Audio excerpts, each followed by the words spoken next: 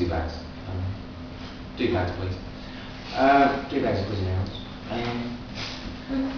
There's a toy shop called Abacus.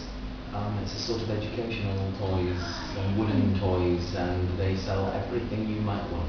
They sell board game boards with different little tracks and spots and things to put cards on. They sell blank cards that you can fill in and put on the thing, and they sell little spinners and clocks and numbers and dice of different sides, the 6-sided dice, the 8-sided dice, the 50-sided, this polygonal bloody thing, I don't know. They sell everything. It's great. You can do kinds of things with these. I don't recommend you use the floor normally, but these won't fit on any table that we have in here. I'm not a sit on the floor kind of teacher. I'm not Mario in the living room.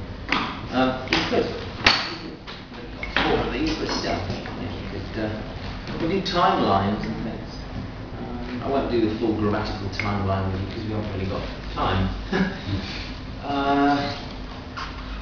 But you can actually teach all the tenses of English using Cuisenaire in one lesson, contrasted with a higher level group. Some of them with a lower level group.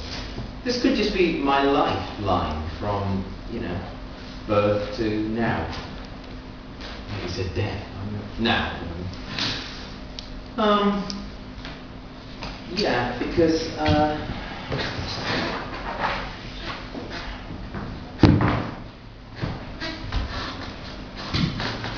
was born in Nottingham, which is in the Midlands, in the centre of England, really. Nottingham's only famous, really, for Robin Hood and Sherwood Forest. Sherwood Forest, which is where I was born. Not born in the forest itself, under a tree, but in a nursing, a maternity hospital, or whatever, in the forest. It's great. In fact, I was actually born within an arrow's flight of where Robin fell.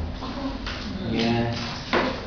The tree that you can hide in, the tree that he hid in with all his merry men, apparently, is very nearby.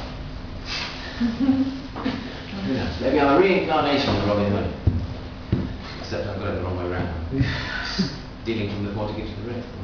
Anyway, yeah, Robin Hood, Sherwood Forest. That's where I was born. Me, Mum, and my dad. My dad was a travelling salesman, so as a child, growing up, didn't see him very often. He was always off driving around, travelling. His car, travelling salesman. And then when I was about 10, we moved to Yorkshire in the north of England. I went to a school in Wakefield, which is a hot. I'll do my double sound script because it's more comfortable. I know it looks dreadful, but it's just easy. Wakefield is near Leeds, places like that.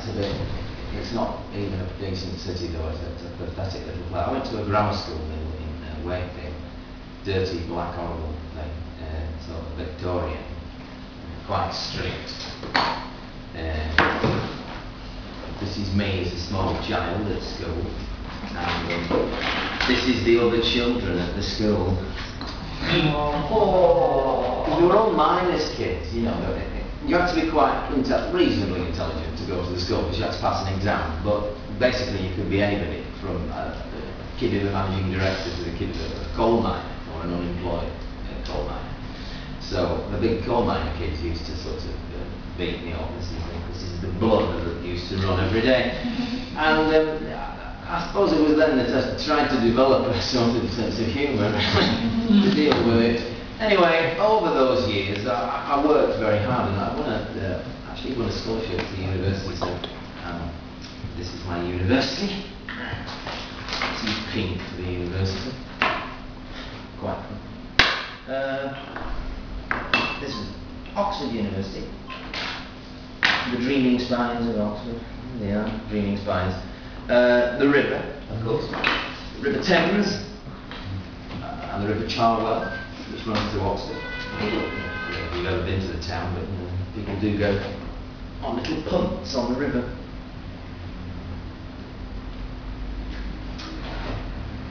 It looks a bit childish actually with these big ones, but it's okay with the small ones. You can just build up a little story and make sure that this is rather longer, put in a few more details. The thing is, these just represent facts, and then they try to retell your story using these as an aid memoir.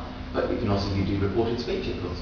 Well, you told us that you were born in Nottingham, which is only famous for Robin Hood and Sherwood Forest, and your dad was a travelling salesman, so he was often away. And then when you, is this right, when you were 10 you moved to somewhere in the north of England, I've forgotten. You see how the grammar's kind of coming in here of present perfect and reporting speech and so on. Wakefield, oh yeah, Wakefield, that's right, it was near another place, Leeds, oh that's right, yeah, Leeds. And you didn't like school because it was a bit hard, your school life. Yes. But then you won a scholarship to university, yeah, right, and so on. And of course you can do this for career, you can do it for the history of a company, companies it took over. I mean, bar charts and graphs are quite easy to do with Cuisenaire. There is a graph. Or if you want a line graph, let's just destroy my life first. If you want a line graph, you just do a line graph.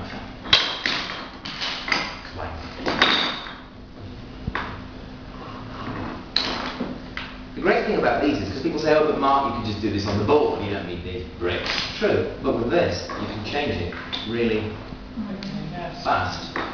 Do that one. Do that one, do that one, do that one, do that one. And that's why it's called silent way. Not that the teacher's necessarily silent, but they don't need to say very much. They can often just move and manipulate things and the learner responds. It's high touch. It's very high touch, yeah. These are more subtle, and I don't suggest that you use this size in one-to-one. I only bought these for a laugh, because God knows, life's short.